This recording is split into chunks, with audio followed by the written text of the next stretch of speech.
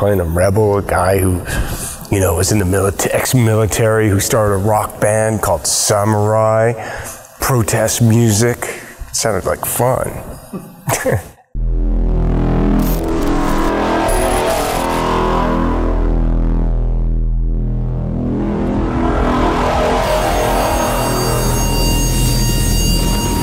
Wake the f up, Samurai. We have a city to burn.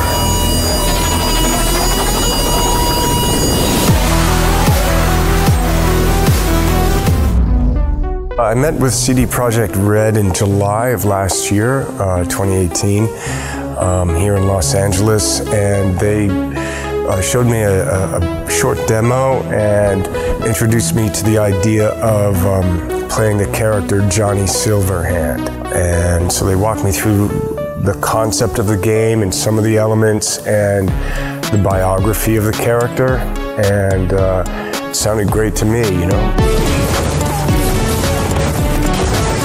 I'm not a Johnny Silverhand lore expert. At the original time, I read a little bit, but for them, they weren't. They were like, be here now, like this is what we're doing. So maybe I need to brush up on that, but I don't know how much I'm at liberty to say. I think it's okay to say that there was a moment of maybe death. But I'm still around. That's what I'm talking about! All right, in and out! They're letting me collaborate a little bit with just the tone and how would your version of Johnny say it, you know, and move. So going through the whole mocap was really great to be able to give a physical embodiment to the character, you know, and really personalize it. So that it was part of the attraction for me, was that I was actually not only just my face, but, you know, like they were asking me to perform a role, and a cool one. So, and I really love the format of the game and some of the questions it asks and what's revealed and what it demands of the player. There's some interesting choices that have to get made.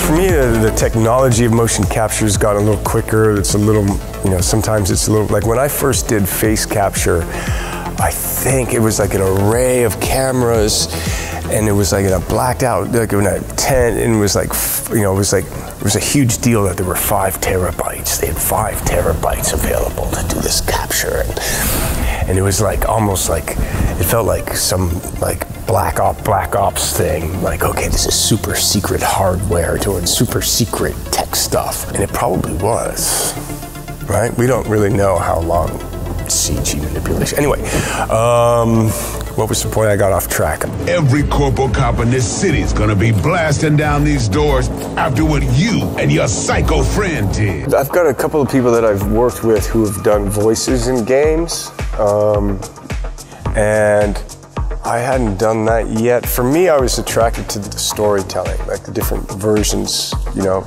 It's kind of like not just choose your own end, but choose your own path in a weird way. I thought that was cool. Because there's so many multiple player games, and you can play all over the world. This one's kind of like your own private, almost cinematic experience. Even reading, it's almost like literature in a weird way, right? Like you're participating in this open world, but it's your story, your choices. My character, Johnny, interacts with the role player, whoever's playing. The character's name is V in the game. And so there's I interact with whoever's playing that, and I'm part of their journey. But they're also a part of mine. So, you know, we're gonna see what happens.